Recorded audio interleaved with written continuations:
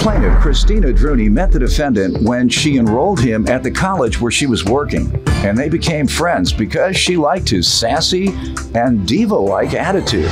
Christine claims a lot of the defendant's family turned their backs on him because of his lifestyle, but she didn't, and she's suing him today for a loan.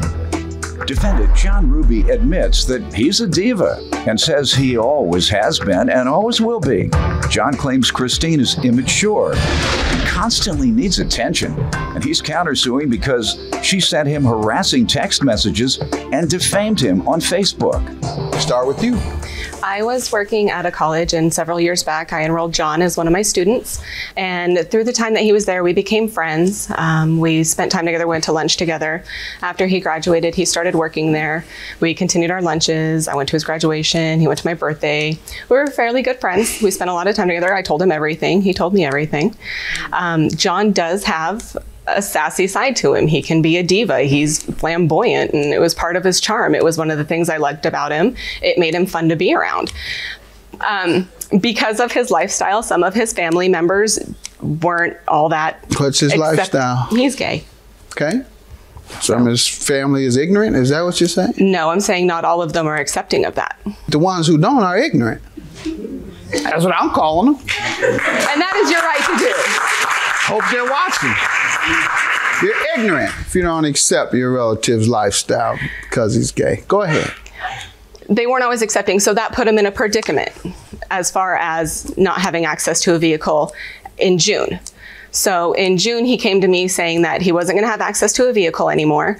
And at that point, we decided to go looking at cars to see if I could help him find a car that he could afford. Okay.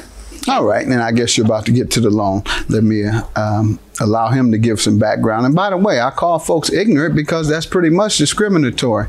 It is. Discriminating against someone because of their sexual orientation, just like discriminating for any reason is ignorant, period. I agree. Discriminating against black folks, discriminating against Latinos, gays, women, whoever it is. Doyle? All right. If you hold it against him because he's my bailiff and you know that I'm a nut, then hey, go ahead. Let's hear from you. I absolutely do agree with Christine. Yes, I am a diva many times, and I'm not going to change for anybody. I've been like this my whole life, and I ain't changing for anybody. Unfortunately, Christina is very immature and very needy. She always needs attention, and it's just a wrap with her. For instance, she started checking in on Facebook. I have evidence right here, checking into court, letting everybody know she was taking me to court, getting legal. We had mutual friends at work. They were commenting on it, asking her if she...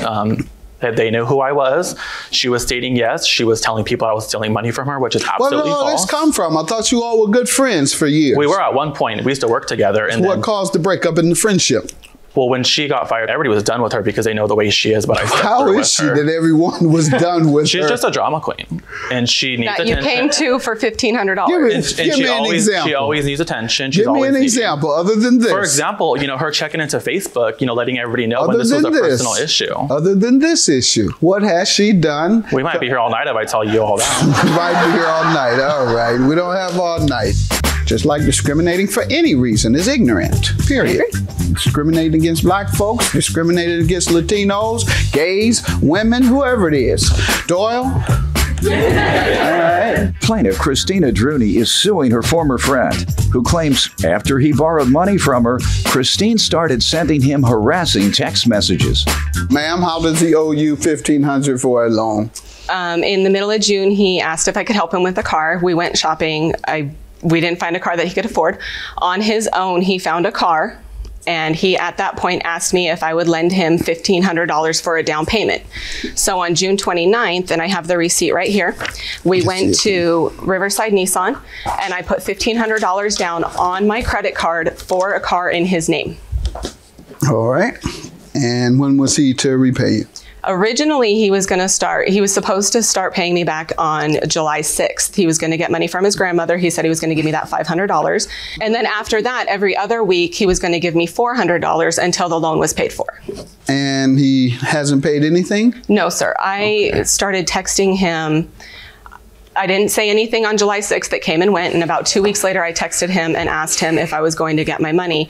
And at that point, he said the car hadn't been fully financed yet. So he didn't know he was going to get to keep it. So I said, okay, just keep me updated. Then July 25th, I texted him again. And he said that he became a diva. He started getting snippy with me and rude and just... Saying what? Well, I sent him a text saying, I haven't heard from you, and I was just wondering, you know, I haven't been able to reach you. Mm-hmm. And he's like, don't go there with me. I'm not in the mood. You can be sassy. I can be sassy too. I don't do it as well as him. You're not in the mood to be asked about your loan. Don't go there. I am not in the mood.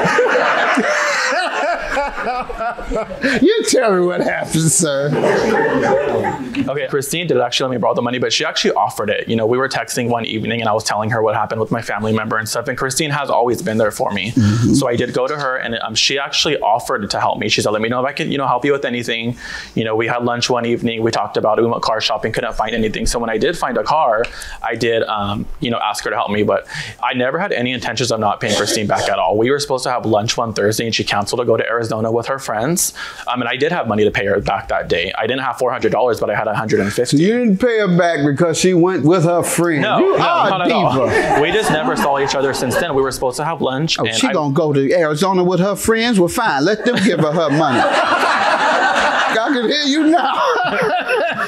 Go ahead, what? We were supposed to have lunch on that Thursday, and we just she canceled, so I just never saw her since then. And then going there, she started like harassing me with text messages, putting stuff on Facebook, and I just didn't agree with it. This was a very personal issue that I had with my family that I was already going through a lot, and I didn't. I never said anything about your family on Facebook.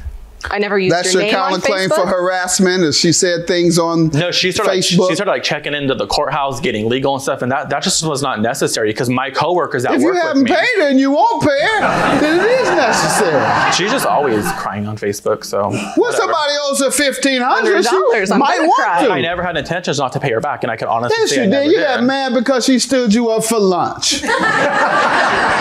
Your Honor, actually, I wasn't mad that day. That is why you wouldn't want to pay the woman. Oh, so she ain't gonna show up? All right, I'll show her. Your Honor, she don't get a dime out of me. I actually Isn't that waited. What you said? Secretly, I was thinking that. I know what I'm talking about. Let's see your Facebook for your counterclaim. Never once on there is his name there. She didn't mention your name on here? She did not mention my name, but it was clearly towards me. Yeah, but you're suggesting that she caused you embarrassment by putting these statements on Facebook when she never mentioned your name. So how would folks know it was you unless you don't pay nobody? Well, knowing the way Christine is, oh, that must be John. If she's talking about she didn't get her money, she must be talking about John because it's known across the city. She's probably checked in here at the Judge Mathis show. I wouldn't doubt it. Oh, no. I'll leave that to you. All right. So.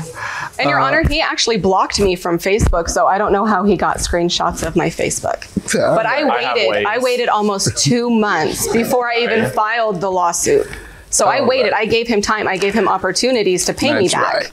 And I actually have text messages. Well, next time you'll make that lunch. Mm-hmm, I know. He won't stand you up no more. Next time I won't lend the Diva money. She gonna stand somebody up. $1,500 is your judgment, ma'am. He admits to owing you.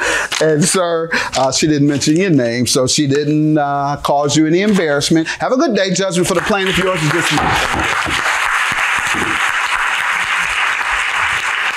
It's over. I can't trust him, and he thinks I cry. So the friendship is completely over. I'm just done with negative, ugly people. So I'm just going to move on with my beautiful life and just go from there.